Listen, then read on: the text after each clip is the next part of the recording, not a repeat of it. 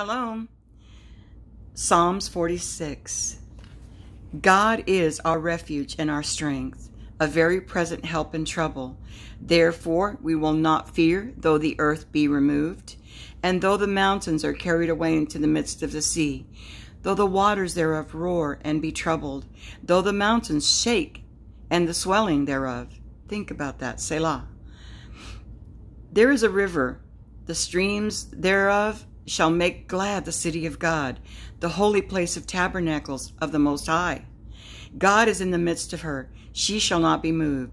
God shall help her, and that right early. The heathen raged, and the kingdoms were moved. He uttered his voice, and the earth melted. The Lord of hosts is with us.